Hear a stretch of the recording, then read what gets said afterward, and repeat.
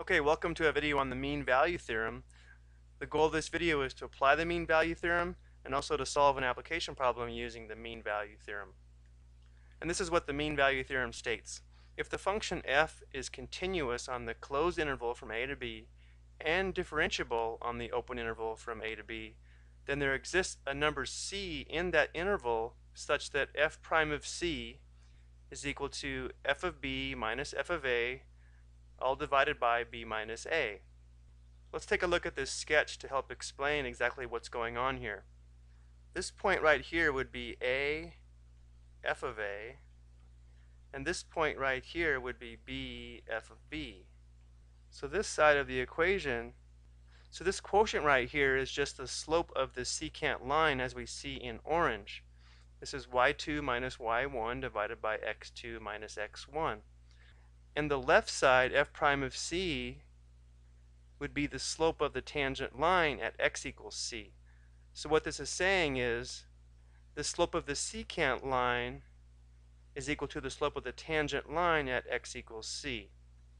So again, in orange we have the secant line, and what we're saying here is at x equals c, this tangent line has the same slope as the secant line.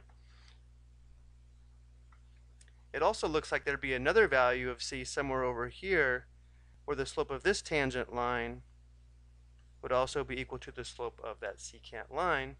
So all three of these would have the same slope.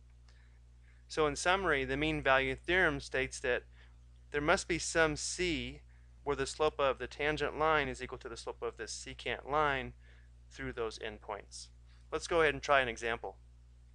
We want to apply the mean value theorem to this function on the interval from 0 to 1. For the first step, we'll determine the slope of the secant line through these endpoints. So we need to determine f of 1 minus f of 0 all divided by b minus a, or 1 minus 0. Well, 1 to the 2/3 is going to be 1 minus 0 all divided by 1. That's 1. So now we need to find the x value where the slope of the tangent line would also be 1. So we'll find the derivative of the function, set it equal to 1, and solve for x. So applying the power rule, we'd have 2/3 x to the 2/3 minus 1, that'd be negative 1/3. We want to know when this is equal to positive 1. So let's go ahead and solve this equation. Multiply both sides by 3/2. Let's go ahead and write this up here. We have x to the negative 1/3 power must equal 3/2. Now we want x to the first, so we'll raise this to the reciprocal power, or the negative third power. This would be x to the first. Now 3/2 to the negative third power is the same as, would be 3 to the negative third over 2 to the negative third, which is equal to 2 to the positive third power over 3 to the positive third power. So x is equal to 8/27, which is in this interval. So that's our value of c we're looking for. So now we can see pretty well graphically that the slope of this line would equal 1. And you can also see that when x is approximately 8/27, this tangent line would have the same slope as that secant line. Let's try another one. Again, the first step is to determine the slope of the secant line through these endpoints. So we need to find f of 2 minus f of negative 1/2 divided by 2 minus negative 1/2. Okay, so for this one it might be helpful to use the graphing calculator. Let's go ahead and type our function into y1 of x divided by x plus 1. Don't forget the parentheses. Now we'll go to the table. We want to know f of 2, 0.6, repeating, that's 2/3. Let's go ahead and find f of negative 1/2 as well. So our numerator is going to be 2/3 minus negative 1.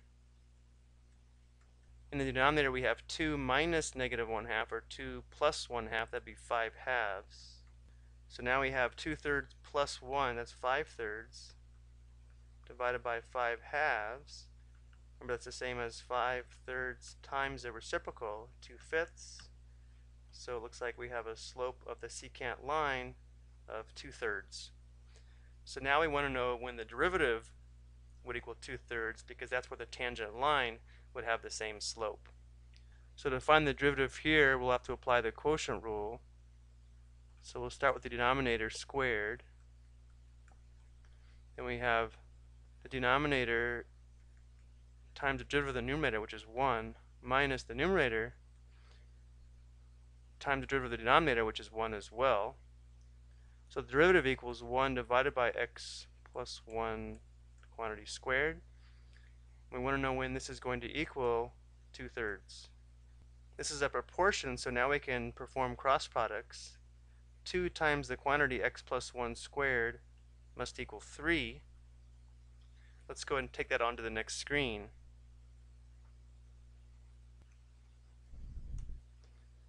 So again, we'll have 2 times the quantity x plus 1 squared must equal 3 times 1, or 3.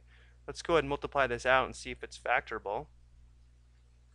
So we'd have 2x squared plus 4x plus 2, and then we'll subtract 3. Okay, so this is not factorable, so now we'll have to apply the quadratic formula. So we have negative b plus or minus the square root of b squared minus 4 times a times c all over 2 times a. We need to simplify this. 24 is 2 times 2 times 6. So we have negative 4 plus or minus 2 square root 6 all over 4. Simplifying this, negative 1 plus or minus square root 6 divided by 2. Remember that our interval is from negative 1/2 to 2. So negative 1 minus square root 6 divided by 2 is less than 1/2. So the only value of c that we can use is negative 1 plus square root 6 divided by 2. Let's go ahead and convert that to a decimal. It's approximately 0.2247. That'll be helpful when we look at the graph next. So what we found is the slope of this secant line was 2/3, and when c is approximately 0.2247, or somewhere in here, the slope of this tangent line is also equal to 2/3. Let's take a look at an application problem with the mean value theorem now. 2 police officers equipped with radar are 3 miles apart on a freeway. As the truck passes the first officer, it is clocked at 55 miles per hour. 2 minutes later, the second officer clocks the truck at 52 miles per hour. If the speed limit is 55 miles per hour, should the truck receive a ticket? The first impression would be no, because it's only been clocked at 55 and 52 miles per hour. By using the mean value theorem, we can actually gather some more information from this situation.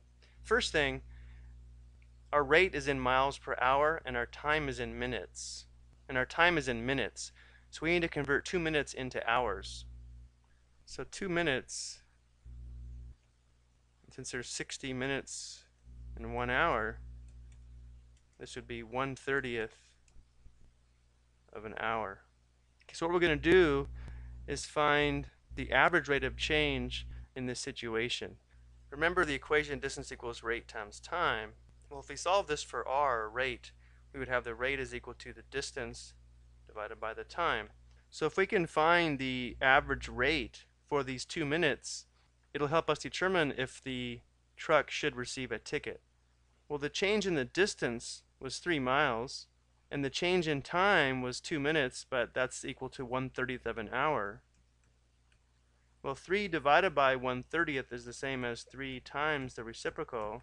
So what this tells us is the average rate of speed was 90 miles per hour, even though the truck was only clocked at 55 miles per hour and 52 miles per hour.